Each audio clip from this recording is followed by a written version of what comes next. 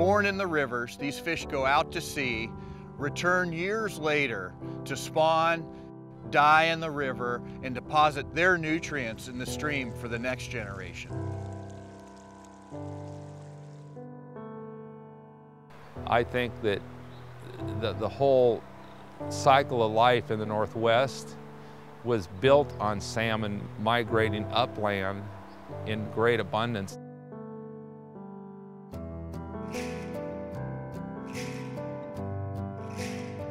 Salmon are the iconic species here in the Pacific Northwest. From a cultural, social, economic, ecological perspective. It's an industry that keeps this community and all the communities along the coast alive. So I got here to this community, fell in love with the river, fell in love with the fish, and fell in love with the people. As Indian people, we were taught by our elders that the Creator gave us these gifts of food to keep us alive. But He made a deal with us. He said, if we take care of these foods will take care of us. I don't know what it really is, but people love to fish. It's been a lifetime sport for me and a love, and fly fishing, and I'm not done. I'm still going to keep going. They're a source of food, they're a source of recreation, and there is no downside to having salmon in these rivers.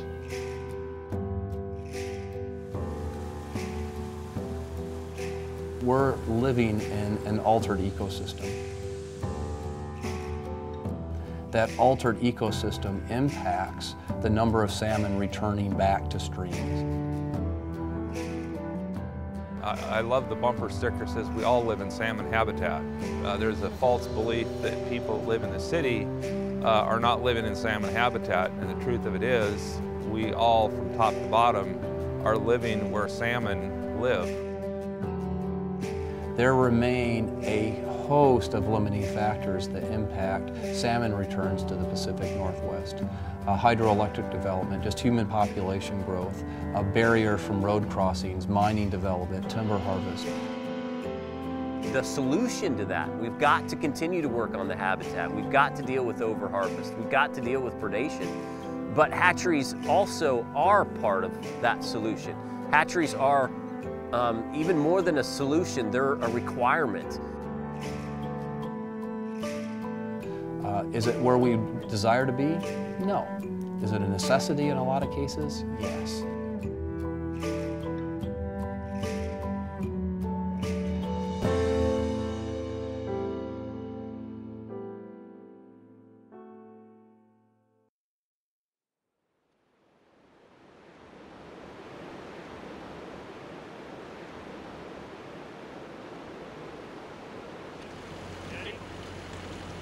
We started fishing the Olympic Peninsula streams almost 30 years ago. They have some of the largest steelhead in the world live right here. On the Sole Duck itself, I believe that it's still a very healthy run. One of the reasons it is healthy is because of our Snyder Creek broodstock program that we've had on this river. The Snyder Creek program we started in late 1984. It brought together a lot of individuals from Port Angeles and Forks to donate their own time, materials, equipment. They started seeing what they thought was a decline in the number of fish. And so they wanted to increase the number of fish, and they thought the best way to do that was with a wild broodstock program. We use wild steelhead out of our Sole Duck system. As that run got stronger, you could see the number of fish in the upper river system dramatically change. Year after year, the runs of Snyder fish kept getting better and better, and the wild stock numbers have increased as well. And now 25, 27 years later, we're seeing the best runs of wild fish we've seen. And like I said, I've been here 40 years, and it's as good as I've ever seen it.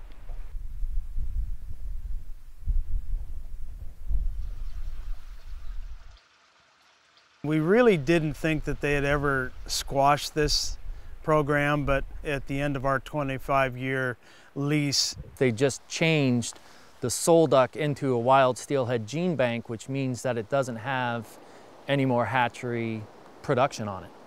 The people that are opposing the Snyder Creek program, for the most part, are not from this area.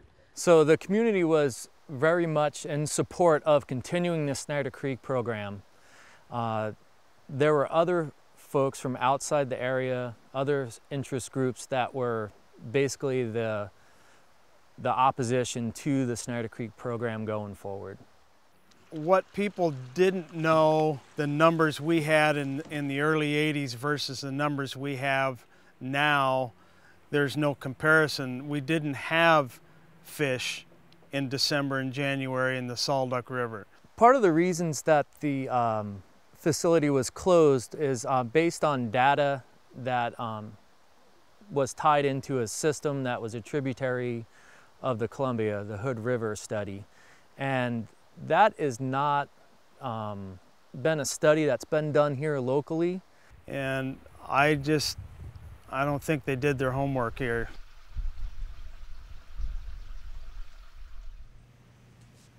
I'm Michael Bluen. I'm a professor at Oregon State University in the Department of Integrative Biology, and I study genetics, population genetics. A large amount of data had been accumulating over time suggesting that old domesticated stocks of fish, which had been passed through hatcheries for many generations, were performing poorly in the wild relative to wild fish, and people had just observed this. Interest had started in using first-generation hatchery fish, that is, those created using 2 wild fish as broodstock, in replace of those old domesticated stocks. And the assumption was that these first-generation hatchery fish would be just like wild fish because they were only 1 generation removed from the wild. So in the Hood River, there was a dam in place from 1991 through 2010, and every adult steelhead that was passed over the dam initially had a scale sample taken from it. Starting in 2003, we also asked the ODFW staff if they would collect a fin snip because we get even higher quality DNA out of a fin snip. So each of these vials contains a little snip off the dorsal fin, and we get extremely high quality DNA out of these. And so basically what this has allowed us to do is get a DNA sample from over 20,000 fish that were passed over the dam during that 19-year period. So what we were able to do in the Hood River was we were actually able to look at the fitness of 2 older stocks as well as the fitness of a first-generation stock of winter-run steelhead. And the point estimates are quite variable from year to year, but averaged over 6 years of data, we see that on average, first-generation steelhead in the Hood River average about 85% the fitness of a wild fish. I'm Peter Galbraith. I'm a fishery scientist here with the Columbia River Intertribal Fish Commission. I do not question in any way the validity of the results from the study on Hood River steelhead. I need to caution that we cannot extrapolate these results to all hatchery supplementation programs, and especially to all hatchery fish. Programs differ, species differ, river systems differ.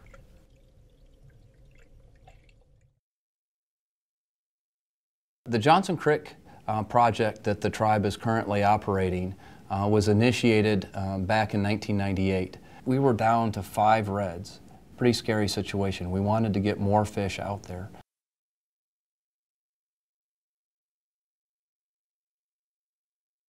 But at the same time, we didn't want to have a negative impact on that population that would affect the long-term productivity. Some refer to that as fitness in terms of how well that population would perform in the long term. Using it, the natural origin fish from the get-go, and then following that supplementation thought process, we were able to look at the relative reproductive success of hatchery origin fish to their natural counterparts. Much like what was done in the Hood River study, but with a different starting point, a different stock, a different management structure for those hatcheries. When we conducted the analysis in a similar way done in the Hood River studies, we found different results. We found that the relative reproductive success of those hatchery fish was not much different from the natural origin fish. From a science standpoint, and the community that I interact with most, I don't think there's that much contention. We see the Hood River study and the Johnson Creek study being two data points from a huge data gap, and that we still need additional information. We didn't expect the results from these studies to all align. Sometimes there are folks that grab a hold of that science information when it fits or doesn't fit their particular management philosophy. As fishermen, we need to be very concerned about our legal future for our endeavor. We need to know that hatchery practices and other regulatory issues are being highly scrutinized by groups that have a very different political agenda and very different view of the natural world than most fishermen.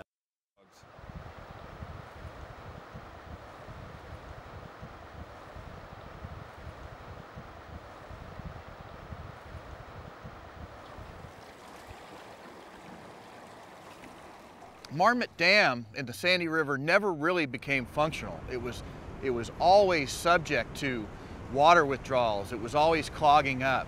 And finally, through coordinated efforts and raw caring of individuals, Marmot Dam was slated for removal. There was this opportunity of a free-flowing river. But what's come from it is, instead of hatchery fish being the fish that saved the Sandy River, now in the face of a free-flowing river, hatchery fish are being demonized as the actual cause of the Sandy River decline in the first place.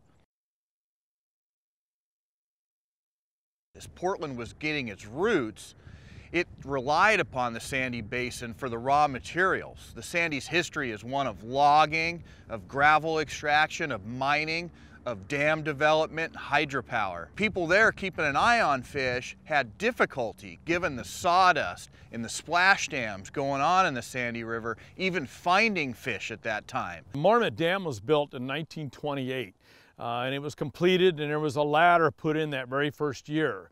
But after the first high water, it washed the ladder away. You know, the river's characterized by a 13-year period where there was no passage of salmon and steelhead into the upper basin at all.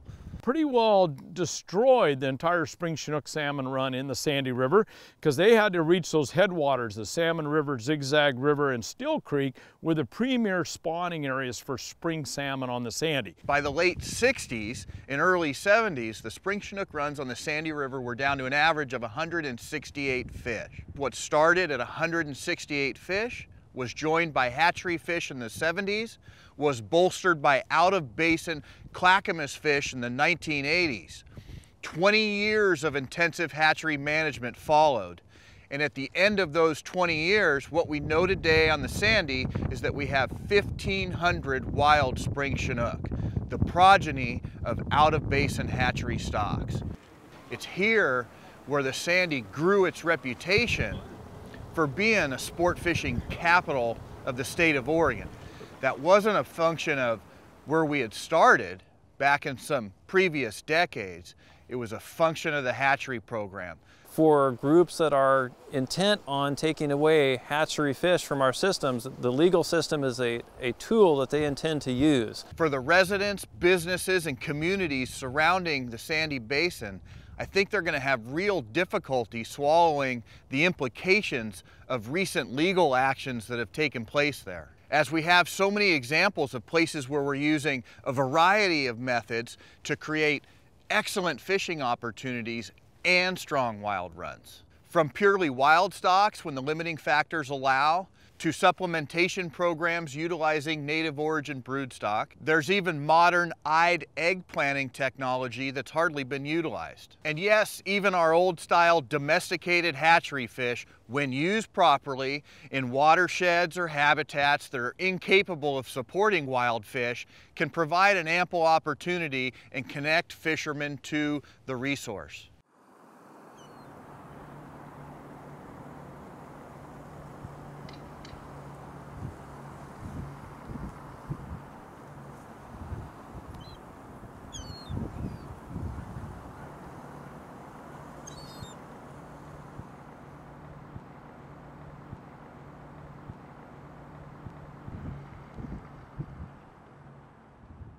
The Lower Columbia commercial fishing is the oldest continuing industry in the Pacific Northwest. The commercial fishery is a food supplier. They're farmers of the sea or the rivers. As we addressed, as society and the departments addressed how we deal with endangered species listing, we realized that the easiest thing to do was to restrict harvest. The community looked at that and realized that they were losing the infrastructure and the backbone of their economy.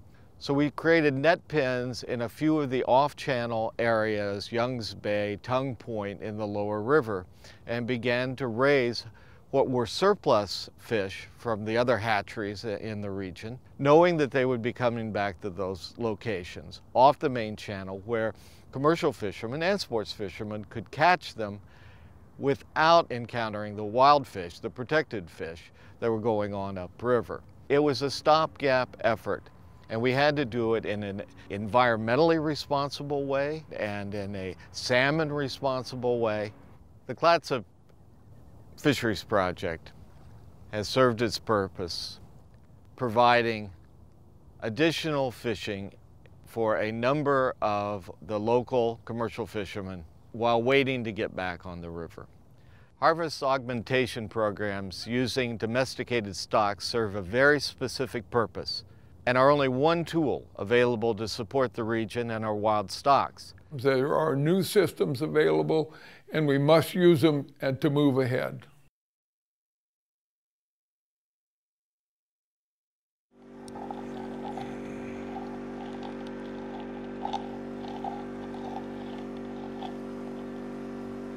Well, that's about 9 or 10 inches deep, and I've hit a flat rock, so I won't be going any further there.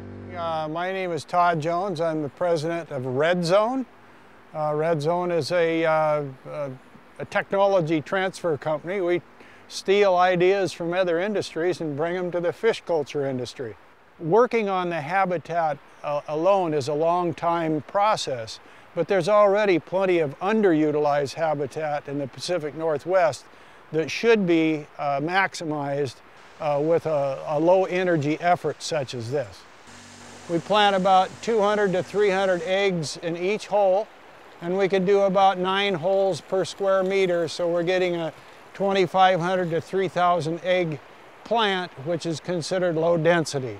Now, eyed egg planting is not a new science. It's been done for decades throughout Idaho, Montana, Washington, and a little bit in Oregon, but it's been so labor intensive and so unevaluated that it's assumed that it was not effective. We have data from out of Alaska that shows this is very effective. And so, you know, those are residual ideas that A, is supplementation really valid?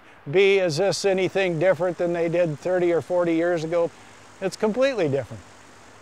Do we have a machine that works in Alaska and other places, and it's a tried and true way of supplementing a stream? Absolutely. Do we have the ability to go in and affect change by getting on the river to do that? Yes, we can. The roadblocks are trying to find those individuals that make the policies to allow that to happen. So in a perfect world, yes, I would use this style of supplementation to help increase those fish runs as soon as possible. So I think salmon are important.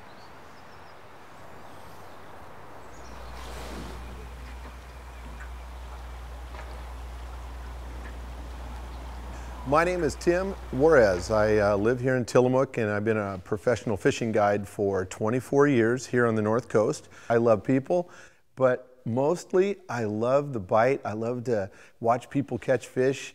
Jack Smith, to give anybody the individual credit, I remember him out on the rivers when the water was high, and he's out there by himself, and I'm wondering, what's this guy doing? Well, as I found out short period of time later, he was out trying to capture wild steelhead to get this program started.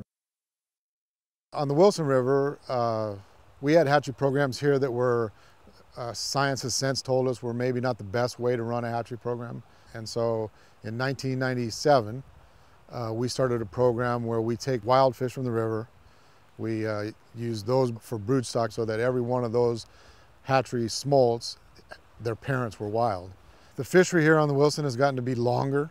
Because it's longer and there's more fish around to be caught, that increased opportunity has caused it to be more interesting to folks. You know, those people are buying bait at the tackle store, they're buying shuttles at the tackle store, they're buying groceries, they're buying gas, they're staying in motels, they're eating at restaurants. That's one of the benefits of fishing, is that it's something that affects rural communities the most, because that's where it happens.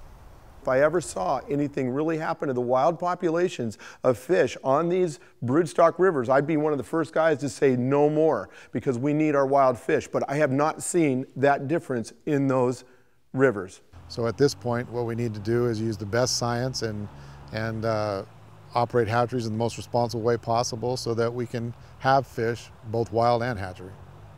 I think there's a lot of synergy now across management entities to understand how well those best management principles are working and which parts of those can be replicated to other parts of the ecosystem, which parts don't work very well and need to be tweaked within the existing programs, and then how much intensity has to be done across the landscape to understand that.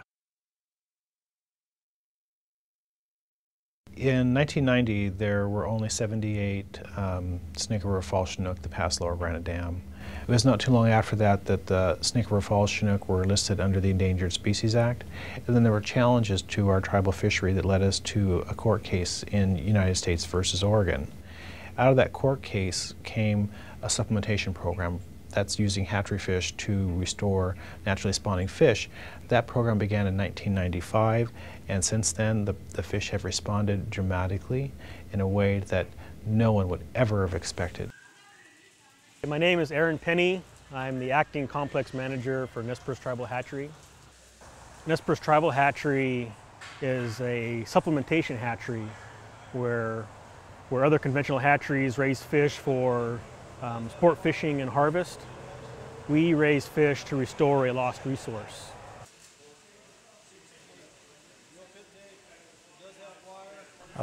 Use natural origin fish, acclimate, release the smolts in proximity to the natural spawning areas where you want the adults to return.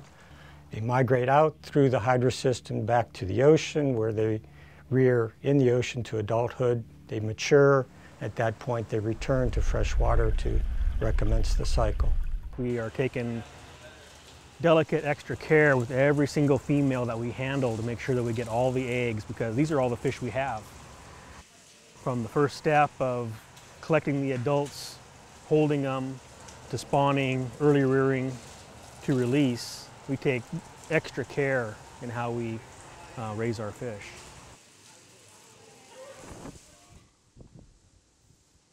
We try to raise them to behave and act like wild fish.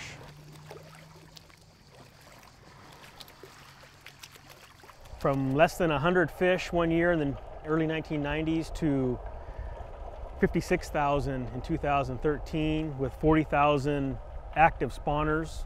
It's pretty darn good. This last year we had over 55,000 fish come back over Lower Granite Dam. So the tribes have shown that we can do this right. We can make sure that we have fish coming back in areas that never saw them before, in greater numbers, with an abundance that supports fisheries throughout the basin and the ocean. Policymakers need to understand and demonstrate to the region where removal of hatchery fish has shown a positive response from these wild populations. We cannot continue to remove hatchery fish in the absence of all results. The way to fix fish abundance is to fix the issues that cause the decline, and hatchery fish are not the issue. There's a rationale for experimentation that hasn't captured the imagination of a lot of people yet. We've got the potential, we just need to manage it in a way that we all can enjoy it and have it here for years to come for our future generations. The question is, are we willing to do it, and will the political and economic pressure allow us to do it, because it is available?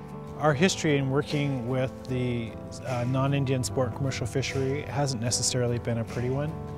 But one thing I can tell you with full confidence is that we're on the same side.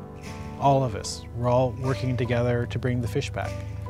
And it's not going to happen if we don't work together. Working together, we will achieve success.